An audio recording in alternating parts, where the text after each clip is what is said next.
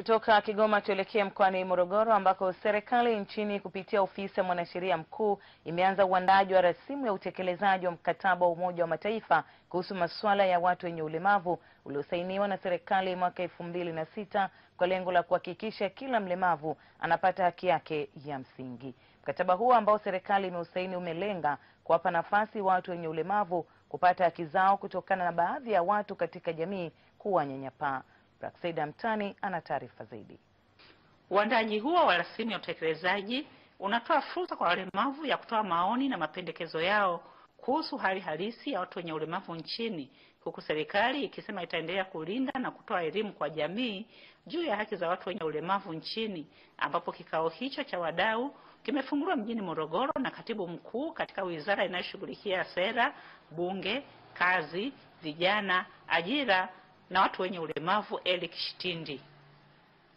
Kikao cha kwanza kinachowakutanisha wawakilishi wa serikali, lakini pia tunao wawakilishi kutoka taasisi zote za kiserikali, wa vyama mbalimbali vya watu wenye ulemavu.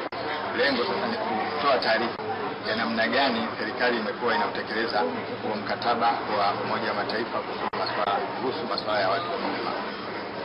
Makamu mwenyekiti wa kamati ya watu wenye ulemavu kutoka Umoja wa Mataifa UN, Komaraveli Pianende, amesema changamoto inayolikabili bara la Afrika katika kupiga hatua ya kuboresha maisha ya watu wenye ulemavu ni ukosefu wa fedha. Sara Maipopo ni mkurugenzi wa masuala ya katiba na haki za binadamu, ofisi ya mwanasheria mkuu wa serikali. Zaidi ya kushauri masuala ya kisheria ambayo ni pamoja na katiba na haki za binadamu, tunalo jukumu la kuratibu uandaaji wa taarifa za utekelezaji wa masuala ya haki za binadamu nchini kwa mikataba ambayo serikali imesaini na kupitia. Tuko hapa kwa ajili ya kuandaa, kuwafanya maandalizi, kwanza kupata mafunzo ya mkataba wa haki za watu wenye ulemavu, mkataba wa Umoja wa Mataifa ambao nchi iliridhia mwaka 2009. Mtani, TBC, Morogoro.